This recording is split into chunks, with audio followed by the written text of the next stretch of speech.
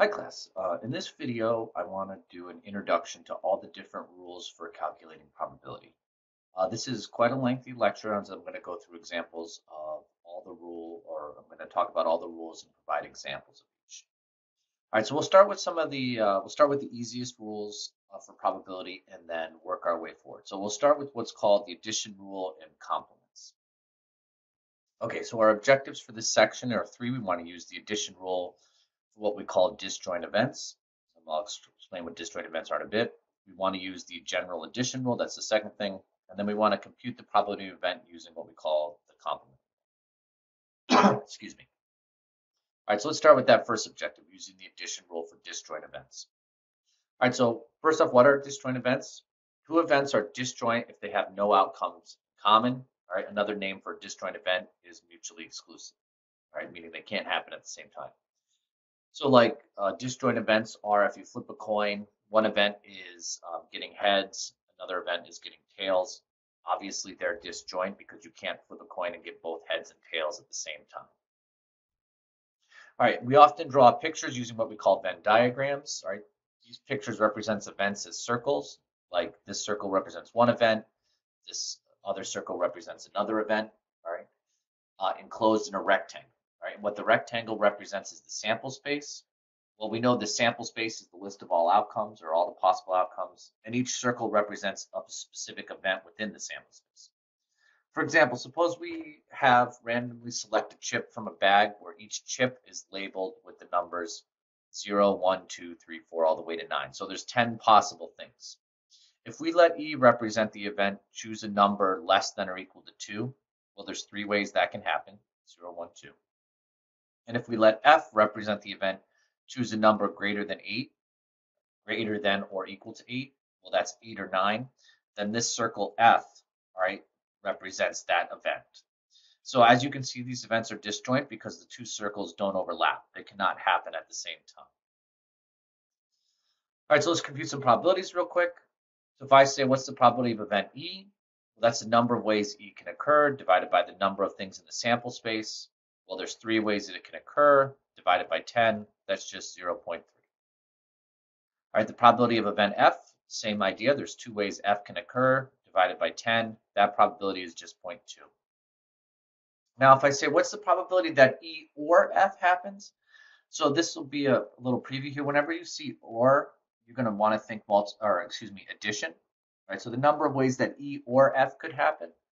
Well, it looks like E or F would be 1, 2, 3, 4, 5 ways divided by 10, and that equals 0.5. All right, so kind of seeing it this way, when I said think of it as addition, if you take the probability of event E plus the probability of event F, you get 0.3 plus 0.2. That's how you also get that 0.5. All right, so the basic rule for this, if you know the two events are disjoint, so if events E and F are disjoint or mutually exclusive, meaning they cannot happen at the same time, then if I ever write what's the probability of E or F happening, well, that's just equal to the probability of the first event E plus probability of the second event F. Very simple formula to remember.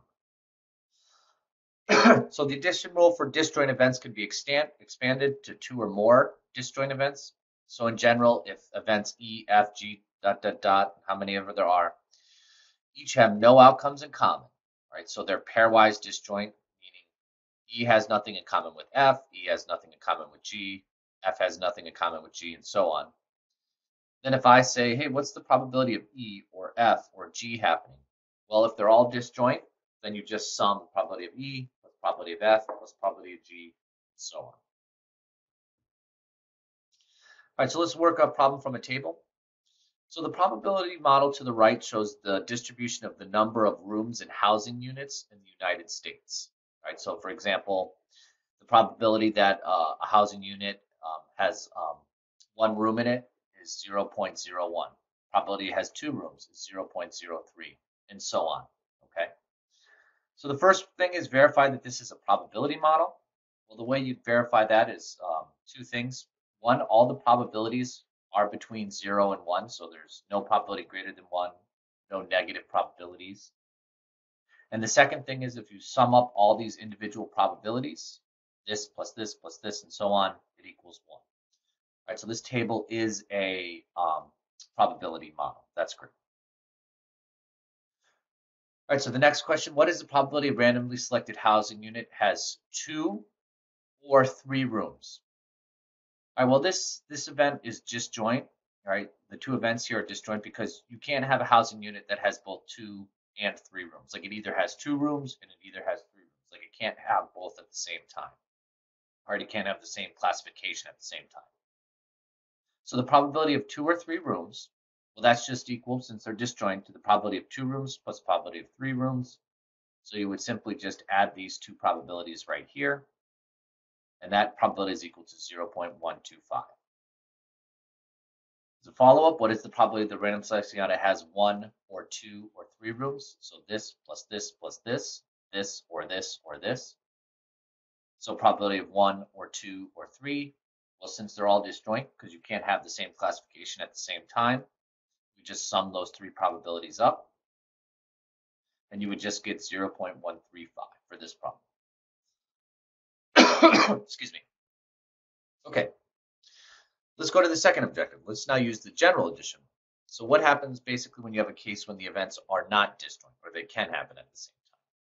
So for any two events, E and F, if I say what's the probability of E or F happening, right? If they are not disjoint, so they can happen at the same time, then it must be the probability of E plus the probability of F, and then you have to subtract away the probability that E and F happens, right?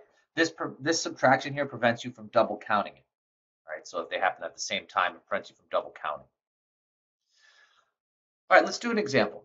All right, so what I have here actually is a casino game example. It's the casino game of craps, basically. All right, so in craps, what you do is you roll 2 dice, right? And then whatever 2 numbers show up, you sum them. Okay, so for example, if you roll 2 dice and you get 1, 1, you add those together, that would sum to 2. If you roll 2 dice and you get 3, 3, you would sum those together, 3 plus 3, and get 6. All right, so let's define two events. Let's let E equal the first dice is a 2. So you can see that this row here is the first dice is a 2. And let's let F be the sum of the dice is less than or equal to 5. Well, if this is the row where the first dice is a 2, because here's a 2, here's a 2, 2, 2 in the first one, you can see that these two events can happen at the same time. Like I can roll the first dice being a 2, and then the sum being less than or equal to 5, because 2 plus 1 is 3, 2 plus 2 is 4, 2 plus 3 is 5, right? So these events are not just disjoint. They can happen at the same time. All right, so the probability of the first event. All right, so the probability of rolling the first dice is a 2. Well, it looks like there's 1, 2, 3, 4, 5, 6 outcomes here. There's 36 total.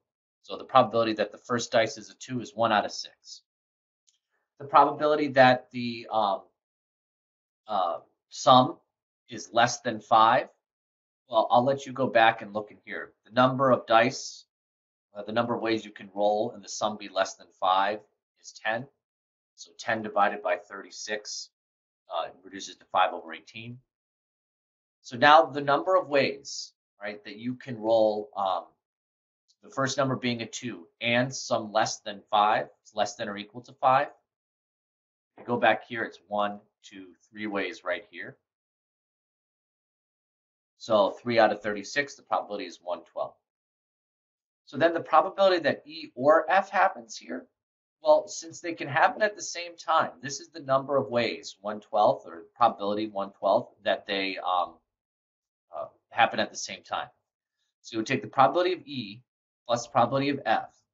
Now, if you didn't do that, if you just went 6 plus 10 here, 6 over 36 plus 10 over 36, what you would be doing, I'm going to go back again, is you'd be double counting these 3 dice rolls twice. So then you have to subtract away the probability of E and F, and the true probability that you would roll the first dice as a 2, or the sum is less than or equal to 5, would be 13 out of 36. All right, so just when you go to do these problems, whenever there's an or, you should always ask yourself, is there a situation where these two events can happen together or happen at the same time? If so, then I have to make sure I don't double count, and I subtract away the probability of E and F. All right, let's do the third objective. So let's compute the probability of an event using the complement rule. So you've all used the complement rule before in your life, and you probably haven't realized it. Like, for example, if I say, hey, the probability that somebody watched the Super Bowl is 60%. All right, what's the probability somebody did not watch the Super Bowl? Well, you probably just went in your head, well, it's got to be 40%. That's basically what the complement rule is. All right, so definition. Let S denote the sample space of a probability experiment, and let E denote any event, doesn't matter. The complement of E, right, which we denote as E with the superscript C, is the outcome in the sample space that are not in the outcomes in the first event. So think of it as the complement is everything else that could happen.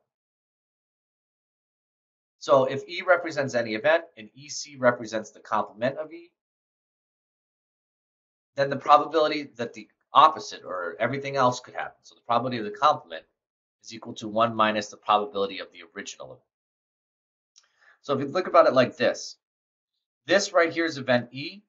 This is the total sample space. Okay, so this rectangle is the entire region. EC here represents everything that's not in E, right? So the area outside the circle represents the complement. So everything else that could happen. All right, so let's work an example. So according to the American Veterinary Medical Association, 31.6% of American households own a dog. That's nice. So what is the probability that a randomly selected household does not own a dog? Well, the probability that you do not own a dog. The opposite of not owning a dog is you own a dog, right? So we know the probability that somebody owns a dog. It's right here. So this is just 1 minus changing that to a decimal, 1 minus 0.316. So the probability that a household does not own a dog is 0.684. So this is a pretty intuitive rule, but it's going to be very useful when we get to the end of this lecture and we start working some of the harder problems. All right, let's work an example from a table. So the data to the right represents the travel time to work for residents in Hartford, Connecticut. Okay, so what this is your commute time. So we basically talked to people in Hartford and found out that how long it took them to get to work. So for example, roughly 24,000 people had a commute less than 5 minutes. Must be nice. So 8,000 people roughly had a commute between 40 and 44 minutes. Right?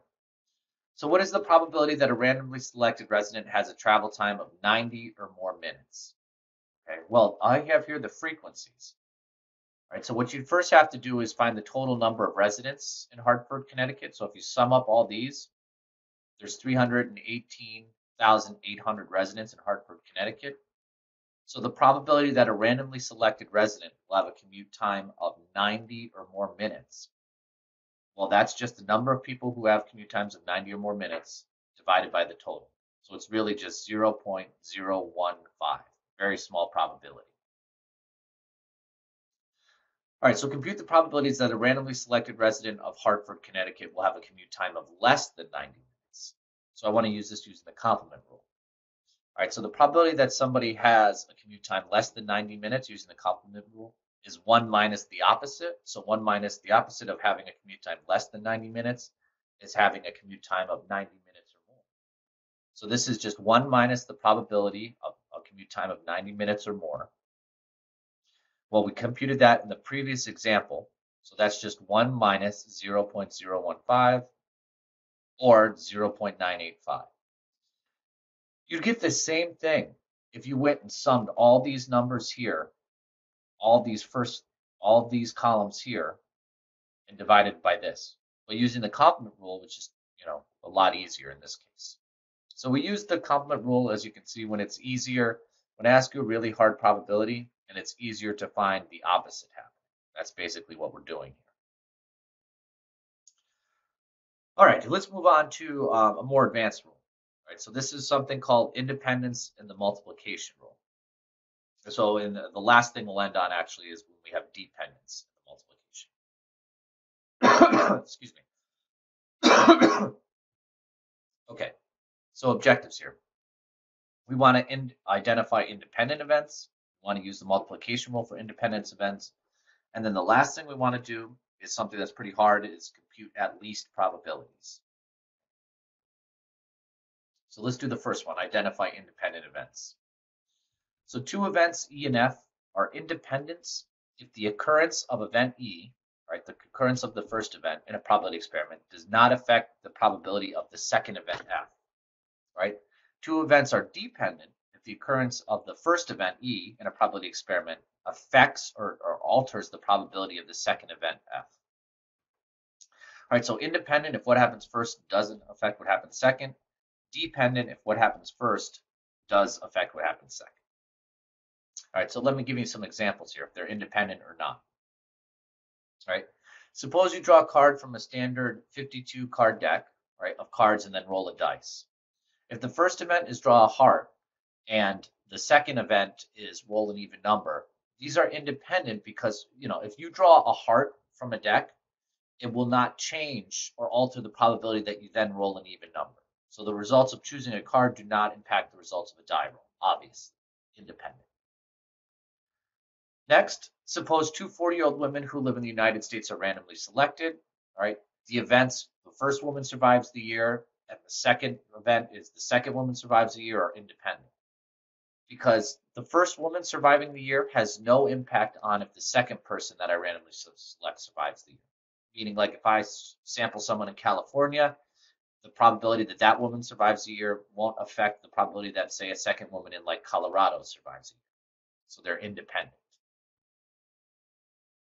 Next, suppose two 40-year-old women live in the same apartment complex. Okay, so now it's a very small sample size. The events, the woman 1 survives the year and woman 2 survives the year, they're dependent actually. Because when I sample the first woman from an apartment complex, it will change the probability, because there's so few people, that I randomly select another woman who survives that year from the same complex.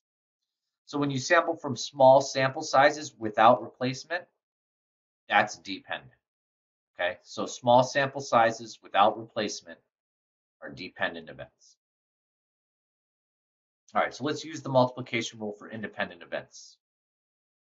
So the general multiplication rule, when you have two events, E and F, if they're independent, and I say, hey, what's the probability that event E and event F happens? Well, that's just equal to the probability of the first event, E, and you just literally multiply it by the probability of the second event, F. So as I said, when you see the probability of E or F happening, think addition. When you see the probability of E and F, you think multiplication. All right, so let's work a problem. The probability that a randomly selected female aged 60 years old will survive the year, so someone who's a female, then they're 60, the probability to make it to 61 is 99.186. This is according to the National Vital Statistics Report. So what is the probability that two randomly selected 60-year-old females will survive the year? Well, the survival of the first female is independent of the survival of the second, okay? Because if they're just randomly selected from everybody in the United States, there's no way the survival of one will have an impact on the survival of the second. So we also know the probability that a 60-year-old female survives is 0.99186. All right, so here using our rule, so I want to find the probability that both survive. So the way I would write it is, I want to find the probability the first survives, and what needs to happen if I want them both survive is the second survives. So this is equal to then, since they're independent, and I see the and statement in there, is the probability the first survives times the probability the second survives. Well, I know the probability that an individual person will survive, right? It's 0.99186. So it's literally just 0.99186 times 0.99186, which is equal to 0.9838. Very simply like that. Let's do another one. A manufacturer of exercise equipment knows that 10% of the products are defective. They also know that only 30% of their customers will actually use the equipment in the first year it is purchased. All right. If there is a 1-year warranty on the equipment, what is the proportion of customers will actually make a valid claim? All right, this is a little weird and worded. So here's what has to happen. All right, if we want to find the probability that they make an actual claim, a couple things need to happen. They need to get a piece of equipment that is defective, and then they need to make a claim. Right, so I want to find, so what we're going to assume that is that the defectiveness of the equipment is independent of the use of the equipment. Like you get shipped defective equipment, it won't have any bearing if you actually use it or not. All right, because that's the only way you'll know if you're going to need your warranty. So what I want to find is the probability that it's defective and used. That's the only way. If you use it, that's the only way you'll find out that it's defective. So they're independent. So it's going to be the probability of defective and used. I see the and statement, so that tells me to multiply. So it'd be the probability that it's defective times the probability it's used. Well, I know the probability it's a defective, it's 0.10, times the probability that someone actually uses it in the first year is 0.30. So that's just equal to this times this gets you 0.03 or 3%. So really, really low. All right. So the general multiplication rule for n independent. So that was only 2. So if you have how many ever events, E1, E2, E3, all the way to En, it could be 4 events, it could be 500 events, right? If they're all independent, so if they all don't affect the probability of each other, then I ask you, what's the probability of E and E1 and E2 and E3 and so on? Well, whenever you see the and, it's just multiplication. Okay, you just literally multiply all the events together. So let's go back to this one. All right, the probability the randomly selected female aged 60 years old will survive the year is again 99.186. Right? What is the probability now that 4 randomly selected 60-year-old females will survive the year? All right, so not 2, but 4. All right, so I want to find the probability that all 4 survive the year. Well, the way I would write this, if I want all 4 to survive, the first needs to survive, and the second needs to survive, and the third needs to survive, and the fourth needs to survive. Well, they're all independent here, all right? Because if the first one survives, will have no bearing on if any of the others survive.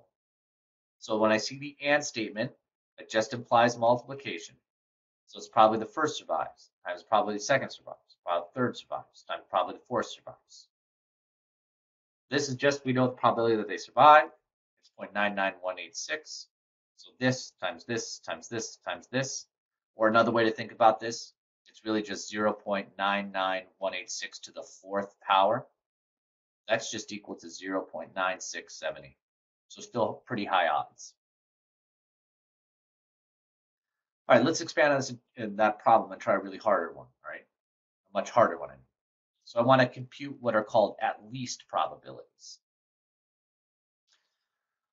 All right, so the probability that a randomly selected female age 60 years old will survive the year is 99.186. All right, we know that. We've been working that a bunch. What is the probability at least one of 500 randomly selected 60-year-old females will die during the course of the year? So I'm asking you, all right, if I select 500 of these 60-year-old females, what's the probability at least one dies? Here's where it gets really hard, because at least one is 1 dies, or 2 dies, or 3 dies, because if 3 died, that's at least 1, or 4, or 5, or there's a probability that all 500 would die. So it's really crazy. So when you think about that, we're actually going to use the complement. So whenever you see a probability of at least 1, right? This is important, at least 1. The opposite of it, or the complement, is that none die. So the probability at least 1 dies is equal to 1 minus the probability that none die. All right, that's the complement. So that's 1 minus the probability they all survive. All right, that's the same thing as none dying. Well, that's the first survives, and the second survives, and the third survives, and all the way to and the 500 survives. Well, we know the probability that they survive. It's going to be 0.99186 times 0.99186 500 times. So that's just 0.99186 to the 500th power, which is just equal to that, believe it or not. So that's 1 minus this, okay? So the final answer is 0.9832. So there's a very high probability, right, that at least one person of those 500 will die, which is 7, all right, given how high the probability is. All right, let's just do a quick rundown of the rules. All right, the probability of any event we know must be between 0 and 1. So if we let E denote any event, it's got to be between 0 and 1. So if you ever do a probability problem and get a probability that's negative or greater than 1, you'll know you made a mistake. All right, the sum of the probabilities of all outcomes in the sample space must be equal to 1. All right, like when we were checking those tables, we had to make sure all the probabilities sum to 1. All right, you can see right here. All right, if E and F are disjoint events, meaning they can't happen at the same time, probability of E or F is equal to probability of E plus probability of F. If they are not disjoint, then the probability of E or F is equal to probability of E plus probability of F minus the probability of E or E and F. All right, if E represents any event and EC represents the complement of E, well, then we know the complement is just the probability of the complement happening is 1 minus the probability of the original event happening, or the opposite happening, if that helps. If E and F are independent events, and I say what's the probability of E and F, you just multiply the two events together. All right, and you can expand on that. If I say what's the probability of E and F and G and H, dot, dot, dot, dot, dot, you just multiply, multiply, multiply. All right, 2 more rules to talk about in this lecture. So I want to talk about conditional probability, and then what I want to do is I want to talk about the general multiplication. All right, so we have 2 objectives here, all right, talking about computing additional probabilities, and then I want to talk about computing probabilities using the general multiplication. All right, so let's compute conditional probabilities first. The notation P, and then it looks like F with a line E, all right, this is red, the probability of event F given, so I'm telling you or you know that event E occurs. So it is the probability that the event F occurs given that the event E has already occurred. So I'm telling you, find the probability of F knowing that E has already happened. All right, suppose that a single 6-sided die is rolled. What is the probability that the die comes up as a 4? Well, we know that that's 1 out of 6, right? Because the 4 can only come up one way, and there's 6 outcomes. Now, suppose the die is rolled a second time, but we are told, as soon as you roll the dice, I cover it up, and I say, okay, hey, you've just rolled an even number. So I'm giving you some piece of information. I'm telling you it was even, right? What is the probability then that the die comes up as a 4? All right, well, the first roll here, you have these outcomes, right? So the probability that you rolled a 4 is 1 out of 6. The second roll, I'm telling you that it's an even number. So the ways that can happen is a 2, 4, 6. So the probability then that you rolled a 4, given that was an even number, well, there's only 3 ways you can roll an even number. It's 1 out of 3. So it just changed.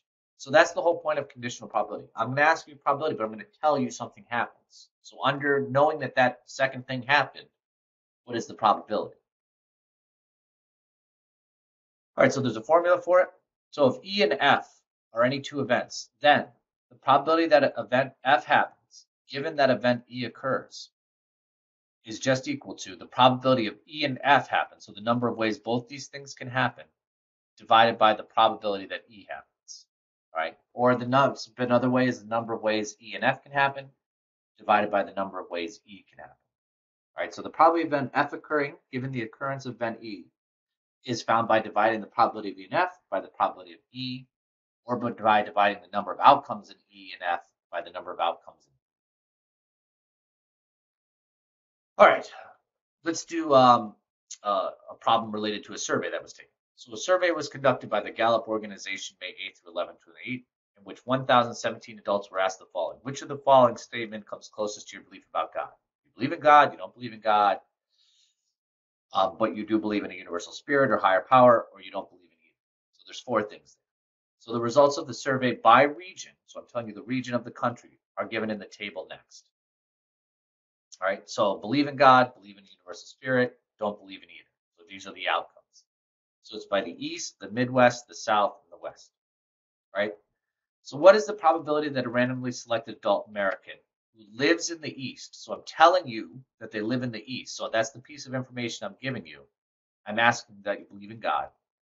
And then what is the probability that a randomly selected adult believes in God? So I'm telling you this and asking you to find the probability then that they live in the East. All right, so I want to first find the probability they believe in God, given that they live in the East. So it's the number of ways people can believe in God and live in the Northeast. Well, believe in God and live in the East. That's just right here. It's 204. I have to divide that by the number of people who live in the East, right? Or all these numbers right here. So it looks like 204 divided by 204 plus 36 plus 15 gets me 0.8. So there's an 80% chance there. Pretty good. Now let's flip it. What's the probability they live in the East, given that they believe in God? So it's the number believe in God and live in the East, right here, but divide by the number who believe in God. So divide by these numbers. So that's just 204 divided by the sum of these. So notice that the probability gets a lot smaller. It's just 0.26 here. So be careful what it's telling you or what it's giving you here so that you know which way to write this. All right, let's work another one. In 2005, 19.1% of all murder victims were between the ages of 20 and 24 years old. All right. So I'm giving you two pieces of information. They were a murder victim and their age. Also in 2005, 16.6% of all murder victims were 20 to 25-year-old males. Okay, so now I'm telling you that they were murder victims, their age, and they were males. So what is the probability that a murder victim in 2005 was male, given that the victim was 20 to 24 years old? All right, so probably they're male, given that they were 20 to 24 years old. So that's equal to the probability they were male and 20 to 24 years old, which I have right here, right? This is 20 to 24-year-old males divided by the probability that they were 20 to 24. Well, that's right here, right? Because that's the proportion that were 20 to 24 years old. So that's just equal to 0.166 divided by 0.191, which is roughly equal to this percentage when you plug that into your calculator. So just be careful how it's worded or to glean the information. Finally here, let's compute probabilities using the general multiplication rule. So the probability of two events, regardless if they're disjoint or not, so two events E and F both occur, so the probability that E and F both occur. You take the probability of the first event, E, and then you would multiply that by the probability of the second event, given that the first event happened. So in words, the probability of E and F is the probability of E occurring times the probability of F occurring, given that I know the event E occurred. So let's go back to this problem, all right? So in 2005, 19.1% of all murder victims were between the ages of 20 and 24. Also, 86.9% of murder victims were male, given that the victim was 20 to 24. That's what we found in the first problem. What is the probability that a randomly selected murder victim in 2005 was a 20 to 24-year-old male? So I want to find the probability the person was male and they were 20 to 24. So that's equal to the probability that they're 20 to 24 times the probability they were male, given that they were 20 to 24. Well, this right here is just multiplied 0.869, okay, times 0.919. You multiply that, you just get that right there, which was the same thing we saw before. All right, class, I know this was a longer video, but it should cover all the basic rules for